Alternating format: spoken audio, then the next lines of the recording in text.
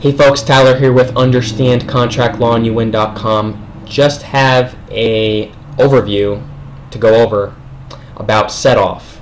Now, people have been trying to set off their debts with various procedures and processes that I have been privy to witnessing, whether, variety of different processes, and watching and witnessing the outcomes. And so I have some information to report based on hundreds of real-life examples of what people are able to get to stick, what people are able to get to work, and what people are having success with. Now, first off, I just want to read the definition of the word set-off, because that's really the foundation of what we're going over here. Okay, so it says, in law, a set-off is a statutory defense to the whole or to a portion of the plaintiff's claim. Now, we don't have to be, this is just one definition, we don't have to be talking about a court case specifically. But a set-off is a defense to a portion or entirety of someone else's claim. A set-off is the common law right of a creditor to balance mutual debts with a debtor. Boom. Set-off is the common law right of a creditor to balance the mutual debts of a debtor. So what you have to do is be in the common law in order to assert this right. And then secondarily, you have to be a creditor. So what does it mean to be a creditor? It means you have to be one issuing money to somebody else. That's what they mean by creditor. You are in the common law and you issued money to someone else in order to balance mutual debts with a debtor.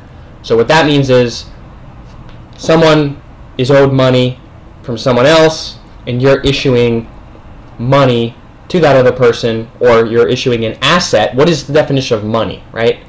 Anything of value that we can barter, exchange, sell, transfer the titles to, right?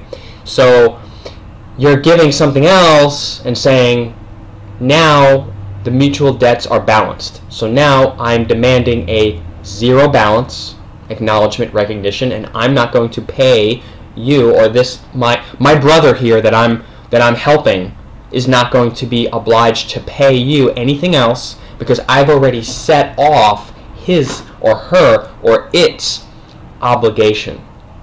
So that's what you're doing. Okay, party A owes a debt to party B, but party C comes in and gives an asset, a money in exchange, a barter or transfer of title to party B, and then says get off of party A's back. Party A doesn't owe you anything. So that would be if you do it through an accommodation party, which it's basically always going to be an accommodation party, because we're doing this under common law, and most of you guys are dealing with the debts of a legal person that is a citizen of the US, the UK, Australia, wherever, right? And that legal person is owned and controlled and fully regulated and just completely owned by the corporate government, be it the United Kingdom, Canada, the United States, whatever. So it's statutory. So you can't assert a common law right. You can't have John H. Doe in all capital letters assert a common law right of a set-off. You have to come in as the common law individual, right? The living person, the human, right? Or a common law trust that's been set up, because a common law trust is going to be recognized and acknowledged by the courts, whereas the living person, oh, I'm the flesh and blood sentient being that doesn't have a name, that isn't going to fly in the courts, because the courts going to have a really hard time recognizing and acknowledging it. Okay, and you're going to have standing. Okay, in their statutory world, they're going to want you to do a motion to intervene. They're going to want you to do or a petition to intervene as a third party into this other court case. If you're in court, okay, if there's a lawsuit that's going on there, if you're going to assert a set-off. Now, if you're not involved with court so far yet, then you're not pressed for time, and you have all the time in the world to work out this process. And so I'm going to go over step by step the entire process. Common law right to balance the mutual debts of a debtor. So now we understand what that is. In bookkeeping terms, set-offs are also known as reconciliations. To determine a set-off, simply subtract the smaller debt from the larger. Any balance remaining due either of the parties is still owed, but the remainder of the mutual debts has been set off. Alright, so this is a hypothetical example of a trust set-off process where there's a common law trust that comes in as a third party, as an accommodation party, in order to set off the debts of the all capital letters debtor that has an account with some financial institution or other party. Okay, so this is a step-by-step overview that we put together, and instead of going through all this step-by-step, I'm just going to break it down and give you an overview. But this is an example of money that the trust has created. Okay, this is money. Okay, this is something of value. It's the title to something. It is 5, if you can see here, it is 5 trust capital units. Now you can either be capital units or beneficial units. And you should read Weiss's Concise Trustee Handbook. That is, I mean, there's a few of them out there, but you would read Weiss's Concise Trustee Handbook. I think that's how you spell it. Concise, C-I-S-E. Whoops. Read that. It's free on the internet. Download it. Read it. Okay.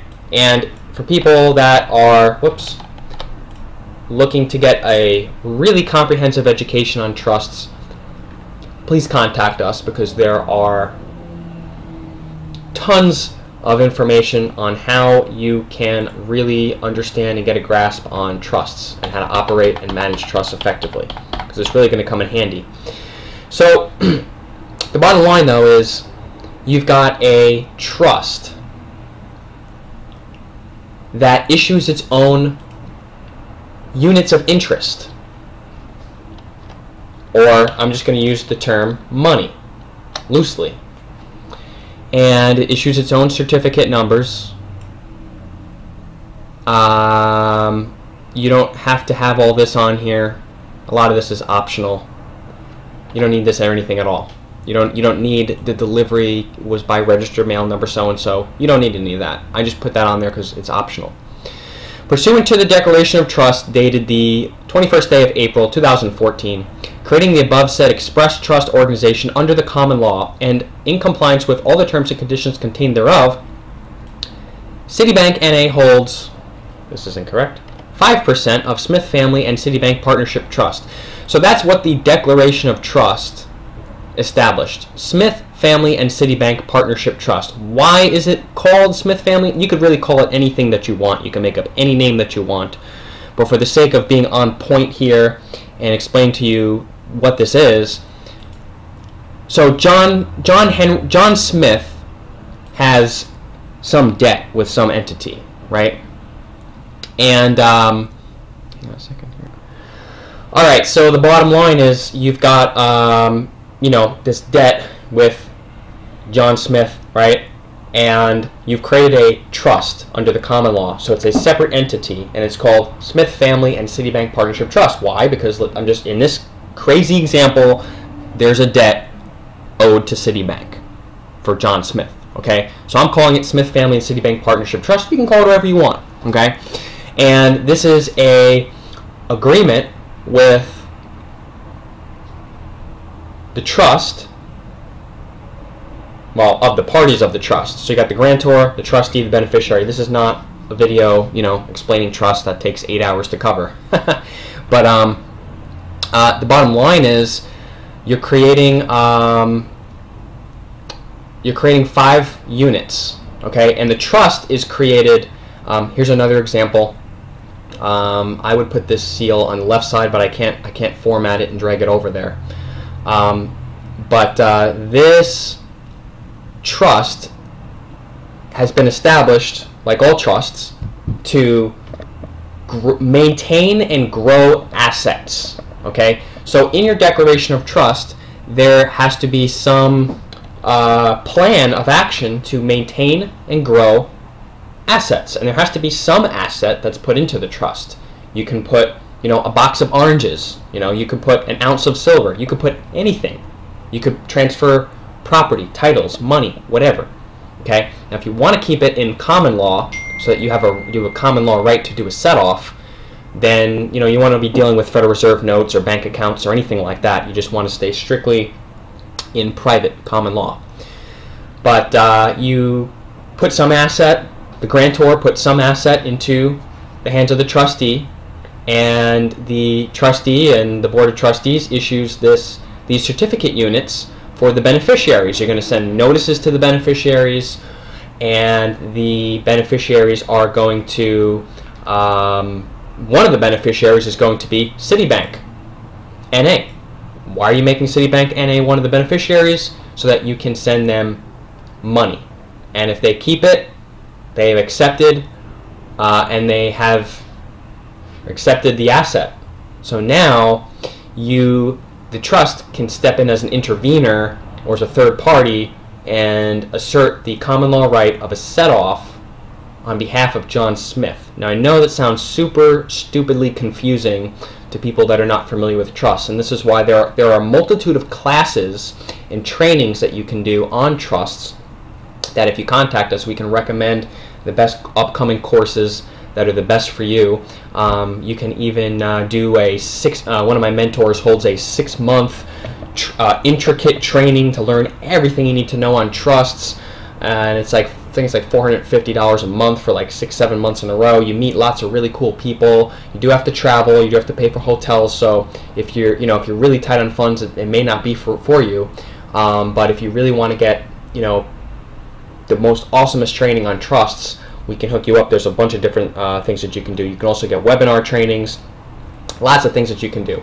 So this is a document that the trust puts the registry of all their certificates and keeps this on the trust books and records so that they know what percentage of capital units or beneficial units, if they were sent to the beneficiaries, what percentage of trust certificate units are owned and controlled by who. And you have the signature here that the trustee has signed, so that nobody's able to counterfeit this and say that they own a percentage of units that hasn't been authorized. Again, this is going to be 5%. So this is a really slick template here.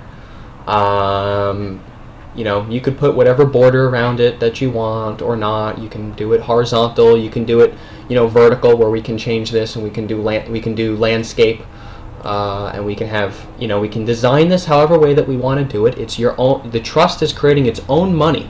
This is private currency, basically. This is its own money.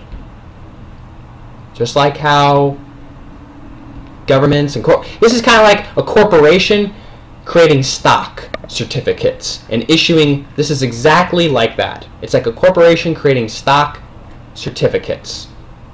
Is 5% of the shares of Facebook or Apple computers money? Yes. Yes.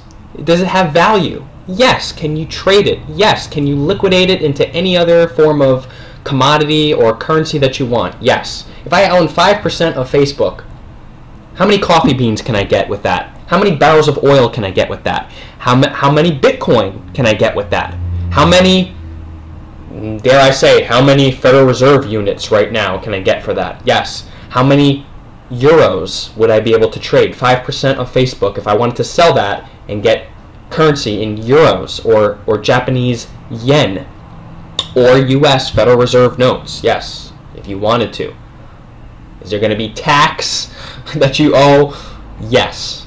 Okay. But when you're bartering and exchanging commodities under the common law, there's certain tax implications there. So that you're not subject to if you were dealing with and exchanging Federal Reserve notes in a statutory world. So you really want to learn about trusts if you have an interest in that, but you don't want to do it sloppy, and you want to learn and you want to get the education. But this is a simple process that we facilitate the people's studies and we help people to come up with the answers to their own questions. We give people, some guidance. We bounce back and forth and brainstorm in private coaching sessions. If you go to our website, understandcontractlawandyouvin.com, you can go to coaching calls and you can check out or under all products.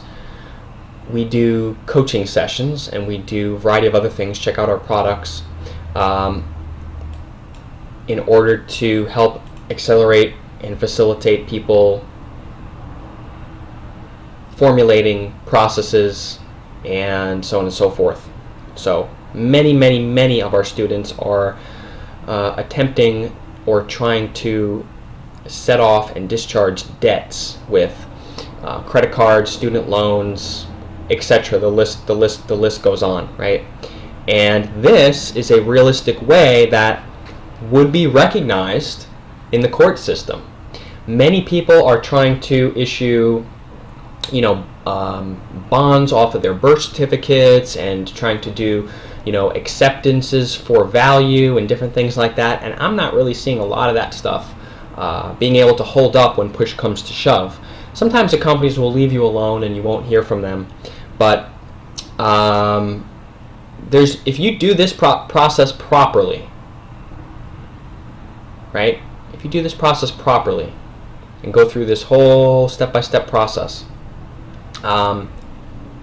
there ain't no way anybody can push.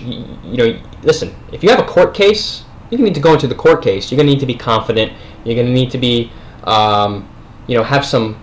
know that it's all about contract. What the judge says back to you is an offer, back and forth, an offer. What the plaintiff and you, back and forth, say it's offer, it's acceptance, it's you have to understand court procedure if you have a court case, okay? So, alright, so depending on if you have a public court case or whatnot, are you planning on going in there? Are you planning on sending a conditional acceptance to the court and not making a special visitation to the court? Those are all issues that can be discussed. No case every case is unique, is what I'm trying to say. Okay? So I don't want to put out all these generalizations and say, these are the five steps that you have to do this process and for it to work every time. I can't do that. But with the right head on your shoulders or the right brains to bounce back and formulate a strategy, this is by far the most effective form of money to send to do a set-off. By far. Because they're going to say acceptance for value doesn't work. They're going to say all that other stuff does not work. And I believe that the judges are going to agree with it. Because there's a lot of entanglements. In order to do those processes, there's a lot of entanglements that you have to do to change your status, to not, in order to assert those rights, in order to do that. So there's multiple claims on your birth certificate estate. There's multiple claims by different state and taxing agencies and so on and so forth. And if you haven't corrected your status to be a true secured party creditor, then you may not have the right in order to issue those, or you may be issuing things that are worthless and don't have any value. Okay? If you have a legitimate trust that's set up that issues, like a corporation, stock certificate units, and the other party keeps it, they have been paid. So the whole game is doing that properly. We have an affidavit of witness so that this document or these documents that are signed between the exchanger and the trustee can be witnessed, and you can file a UCC1 non-UCC filing online in 5 minutes, and you can attach this affidavit of witness notarized onto the attachment to the UCC1, now creating a record that the trust has been established. And you can put this affidavit of service in there. You can get the signature delivery confirmation. You have sent the notice to the beneficiaries form along with these certificate units, and you got this really tight record, and doing an administrative process with this as your backing is going to be extremely, extremely, extremely effective when compared to these other processes that people are doing and failing with when they're doing acceptances for value and issuing set-off bonds and different things that I see floating around out there. So get with us, get with some coaching, email us, get on our email list, get on our webinars, contact us if you need to kick some ideas back and forth and have a facilitator with whatever procedure process you're studying or doing, because this is something that nobody's doing, which is infinitely more going to be infinitely more respected and acknowledged by any judge in the world. So you got to get your trust stuff set up properly. You can order seals from this website, customembrossers.com, and you're going to have the official seal of the Smith Family and Citibank Partnership Trust, and the Secretary of your trust is going to seal the stock units, which is basically what they are, trust capital units or beneficial units, and it's going to look like a really nice snazzy document. You want to do this on really nice paper, and you want to send this registered mail so that you're in common law. You don't want to send it certified mail, which puts you under the statutory domestic postal service, not the post office. So there's a lot of things here, and we're going to do a webinar soon that's going to go over, and we're going to do a presentation that goes over all of these steps. But if you're one of our private members, we have this whole training and all the associated documents and step-by-step how to do that UCC1 I mentioned, how to create a complaint. Like if you send this to the company and they don't zero out your account and there's still a lien on your account and they're still collecting, we have a sample complaint that you can use in federal court or small claims court, because if you open up a lawsuit in small claims court and you are expeditious about it, they're probably not going to respond, and you're probably going to get a judgment order against them, because they're not looking for cases in small claims court for $2,000 that you're suing them for, but you're suing them for violations of fair debt collection practices. You're suing them for material breach of contract, unjust enrichment, and conversion. And so we do have a sample document, counterclaim, that you can use or adapt to your own case. Claim 1, material breach of contract.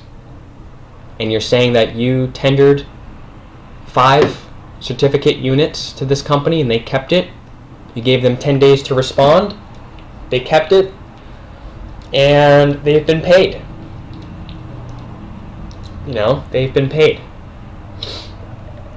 And now they've been unjust enriched. And now there's conversion. So if you need to use this, if you need to, if and only if you need to, okay? So we've got the whole outline here. Your level of your skill level in contract law, the operation and management of trusts, and being able to administer and manage a trust will go up dramatically in using this process and going through this material. So you're actually by going through this process. Let's say that you have a process that you're using this on. Don't just think about it as setting off a debt, but think about it as now you're learning and you're developing valuable skills in contract law, which may be an asset for you later on in your life. You may start your own business to teach people how to manage and administer trusts, and to teach people this, like the same stuff that we're doing, and understand contract law. So treat it with a lot of openness as to possibilities later, future in your life, because there's a wealth of a need of trustee management services, because people don't know how to manage trusts. People need trusts, and they don't know how to administer or manage them. So if you learn this, you've got a whole new career opportunity. So I know some people, there's a lot of steps, there's a lot of detail involved with it, but if you're a detail-oriented person, and you really believe in the cause of common law trusts, you can help many people. You can help many people. We are always offering, career opportunities for people that are savvy, that have had experience and successes. So you can contact us, but do your process, get your process to work. We'd be happy to work with you. And I really don't see these companies being able to have any claim, any standing to come after you for the money, for the balance ever again, because they've been paid. And this is a legitimate form of units. This is a legitimate asset. This is just like sending 5% of Apple or Facebook or Panera Bread or whatever company. It's very valuable. It's worth money, or it is money. It's worth whatever the fair market value is. Okay, so if your trust is maintaining and growing, assets from what was originally exchanged, ain't nobody going to say that this is worthless. Ain't nobody going to say that this is worthless. And we actually have a process where if you work with us on this, you're going to be able to have expert witnesses testify in affidavits, or even be willing to go to trial and say, what are you talking about? Of course the trust has assets. What are you talking about? Of course this is a legitimate trust. So people try to poke holes in stuff. I don't see it going to trial, but people try to poke holes in stuff. I mean, I'll laugh at Citibank trying to come back with a response in response to this. I just laugh at what they can possibly come up with. If you got everything done properly, whether it's a $1,000 credit card balance or a $100,000 student loan, I don't see any way that they can get around this. Nobody's doing this. There's not a ton of examples out there of people doing this. So, we invite you to study this process and see how that works.